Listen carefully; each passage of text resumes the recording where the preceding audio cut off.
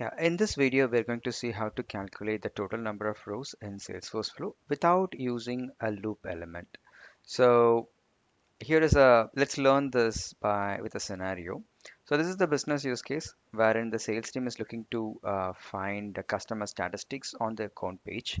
One of the key metrics they would like to see is the total number of mailable contacts. So when I go to a particular account page, I want to see the total number of mailable contacts right on the account page. So without doing any code customization, let's see how we can able to accomplish this in a very simplified manner using Salesforce Flow. So this is what is expected out of this use case. So basically, right, I'm on the account page and I have a screen flow, a screen component, and you can just see the total mailable contacts, right? So I should see the total number of mailable contacts is populated right here. That's the expected output. So let's quickly see how we can able to build this. So before we go here, let's take a quick look. So this particular this particular field is a custom field introduced, and this will help me to capture the mailable contacts. So for example, under this particular account, the Edge Communications, there are four contacts as you can just see, right? So of which only two contacts are mailable, John Doe and Polly. So the other two contacts are not mailable. So when I go to the Edge Communications account page, I should see the total mailable contacts as two. So that's the expectation, isn't it? So let's go and then build this screen flow. So I've already started creating the flow. So this is a screen flow. Yeah. The very first thing that I would like to do is I would like to I would like to first create a resource. So I'm going to create a resource with a variable name v underscore acc account record. Yeah. So because this is a screen flow, I would like to know the account. I know the account page that is launching the flow, right?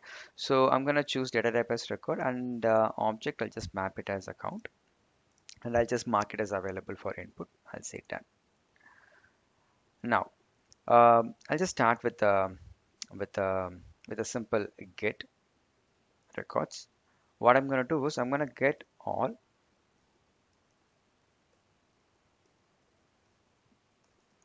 mailable contacts. Yeah.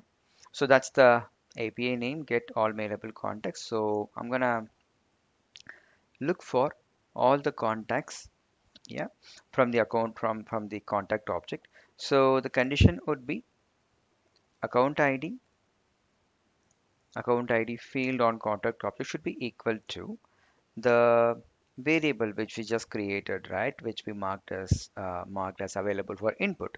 So choose that variable and then get the ID. Yeah, so this way, this will bring me all the contacts. But I wanted to I wanted to bring only the mailable contacts. So let me add another condition. So I'll just say bring me those contacts for which is mailable flag is equal to true. That's it. So now I don't want to sort the records for now. I don't want to just store the first record. I want to bring all the records. So when I choose this all records, automatically a record collection gets created, isn't it? Yeah. So this is the collection that I'm going to use to find the count of mailable contacts. So perfect. I'm going to choose this automatically store fields. Done. So what I'll do is I will create another resource. Okay. I'm going to give a name as variable v underscore total mailable contacts. That's the name of my variable. And let's say this is a number. Okay. I don't need any decimal places. So I'll say 0. Done. So this is the variable which is going to hold the total number of mailable contacts, right? I'll just say done. I'm going to introduce an assignment element. So this one will assign total. I'll just say assign values. Yeah.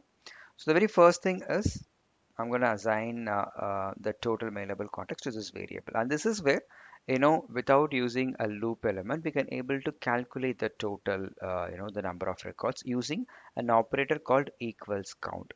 So just like other operators and subtract etc, we do have an option We do have an operator called equals count. So this is the one that is going to help me, that takes a record collection as input. So in this case, this is my record collection, right?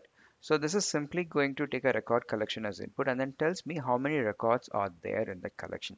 That's all it is. So done. Now all I have to do is I just have to build a screen, and I'm going to name it as account stats. Yeah, and I'm going to just hide this footer. Perfect. Let me bring a display text, drag drop. I just say this is stats. Yeah, and I'm going to say total mailable contacts colon. All I have to do is just have to bring the variable. That's all it is. I'm just going to give a different color just to make it clearly visible on the screen, and I'm also going to make this bold, right? And let me also add an image. So let it add, and let's change the alignment to center align. Perfect, right? So this is how it will look like, the screen will look like. So let me first say done, and I wish to save this one.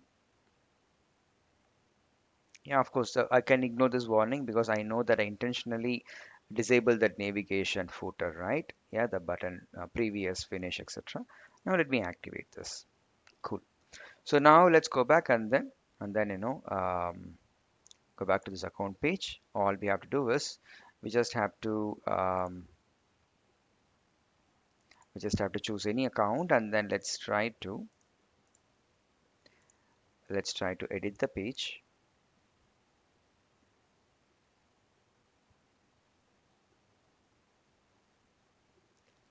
And let's bring that flow.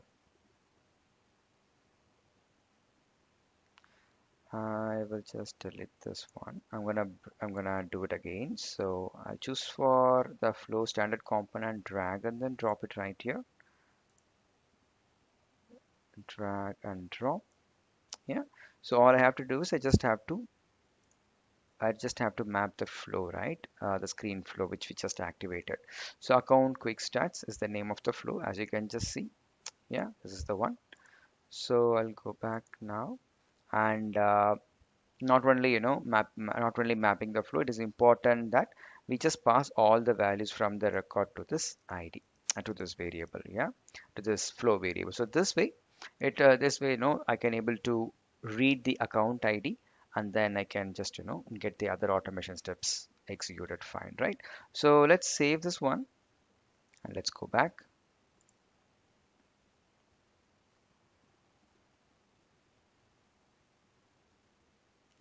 Perfect. Right now there is no mailable contact, for University of Arizona. This is fine.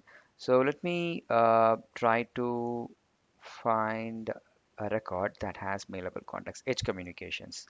So we did see that, right? There are two contacts for which, we have two contacts that are mailable, right?